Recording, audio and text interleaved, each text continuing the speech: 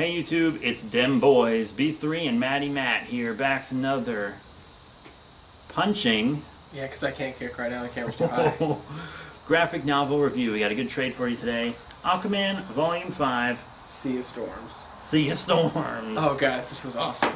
Yeah, I'm excited to see where it goes, because we have a new writer. Jeff Parker has replaced Jeff Johns. And it's a good change. It is, actually. He did a really good job with this one, I think. I feel like he might have been a little insecure about it, though. Going after Jeff Johns. Yeah. He was like, "Ooh man, we need some guest stars. Wonder Woman, Swamp Thing. You know, that's Let's actually boost those sales." I didn't think about that, but you're probably right.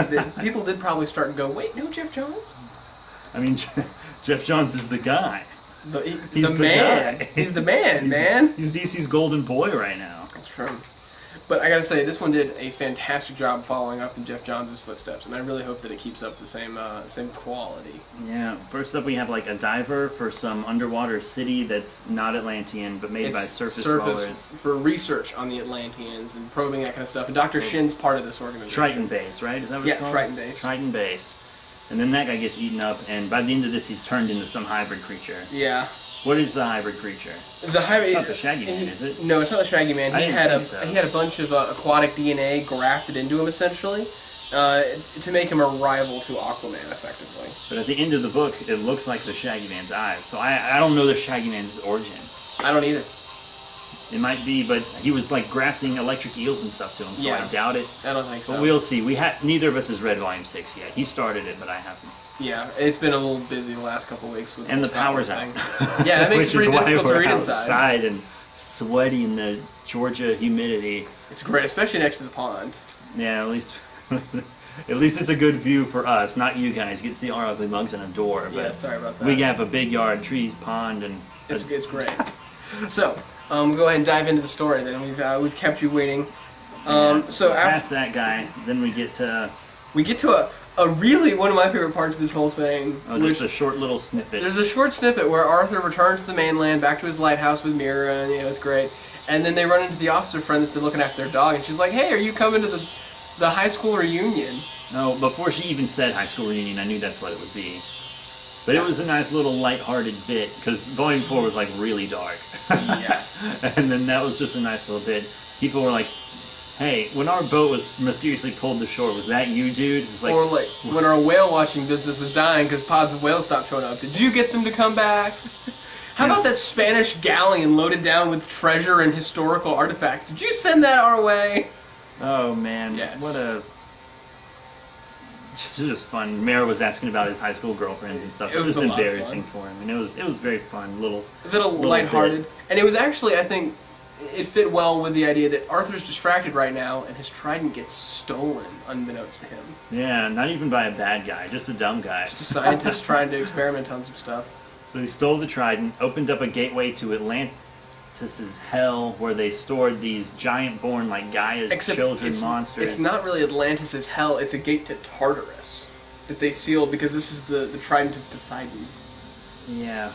Which is why Diana knows all about this stuff. Yeah, but it's like a specific part of hell just for these creatures. And Hercules was stuck down there, and he went insane in there. Because he was tormented by demons for, eons. He was helping Atlantis seal them up, and he got sealed in too.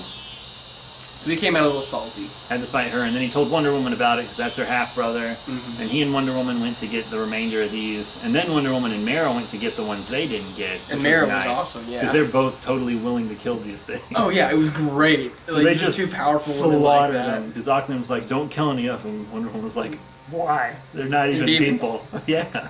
And Mira, of course, we know Mira, she didn't hesitate to slaughter. Yeah, Wonder Woman punched a hole in the ocean floor, opened up this like magma crater, and then Mara just funneled them all into it. Incinerated all of them. Insane. They're great. I want to see them team up more. Because they seem very along the same lines. Yeah, they're they even come from the same mythology. I know. They're kind of like sisters a little bit in my mind. Pretty cool. But then his favorite part comes at the end. Swamp Thing. His swamp buddy shows up. I love Swamp Thing. I know you do. But yeah, so there was like this big batch of algae that just showed up, and then like... Sort of wiping out life in the Pacific. Yeah, it caused like a big oxygen pocket, which could have been like a bomb. And then this like moss creature formed, And Swamp Thing was like, wait, I don't know about no moss creature, because Aquaman comes to beat the crap out of Swamp Thing, because he thinks Swamp Thing's killing the coral reefs. Because it's a massive bit of the green. And Swamp Thing's like, you literally can't hurt me. I am plant life on this planet. You can't punch me to death. Aquaman just kept trying to punch tries. He tries really hard. It kind of makes A for Aquaman, effort. I'm not going to lie, it makes Aquaman look like an idiot. pretty thick-headed, and he's normally the open-minded diplomat. Yeah. I mean, that's his character. So this did step away from that a little bit, and that was irritating to me. But I got to see my boy Swamp Thing just kind of like not give a shit about Aquaman. He was like, I don't care. And he was like, wait, you're saying there's a moss creature, but I can't sense it? That's weird. So he goes to stop it, turns in like this seaweed Swamp Thing, which was kind of swag. And then he finds out that since he destroyed the Parliament of Trees or something, which I didn't know about. Last time I saw the Parliament of Trees, they were like becoming babies because he saved them from Anton Arcane or something. I haven't read anything since Volume 3 of Swamp Thing. You're a bad fan. No, it's because that's where Scott Snyder stopped writing for it. Oh, okay. So hey, it could be like this, where Jeff Johns stopped writing and it's still just as good. Yeah, but I haven't heard a single thing about post Scott Snyder, but okay, that's it was the best thing in the New 52 when he was writing it, apparently. Apparently it was above Batman and Animal Man, which were the other top twos. Wow. And you've been reading Batman, so you know that means it's good. Wow. So. But I really enjoyed it. They beat that thing, and it was like the plant life on Earth trying to form a new Parliament-type creature, and it was like running amok because there wasn't the Parliament to keep the balance. But Aquaman and Swamp Thing do end on good terms. Not really. Not really. Aquaman's like, I don't want to see you in my kingdom again. And Swamp Thing's like, well, plant life's been on the ocean floor longer than people, so it's really my kingdom if you think about it. But I'm willing to share it with you. And then he leaves. Yeah, he ends it like, but don't push it. That's the Swamp Thing, like, don't push it. He gets the last word. You'd almost think it was a Swamp Thing comic because he gets the first and last word and all the ones in between almost. It's true. Except for when Aquaman alerts him to the presence of the creature. That's it. Yeah. So it really was more of a Swamp. I think was it a Swamp Thing issue? Was it? Yeah. Yeah. Issue 32 of Swamp Thing. It must have been like part of it was in Aquaman and then it concluded in Swamp Thing. Yeah.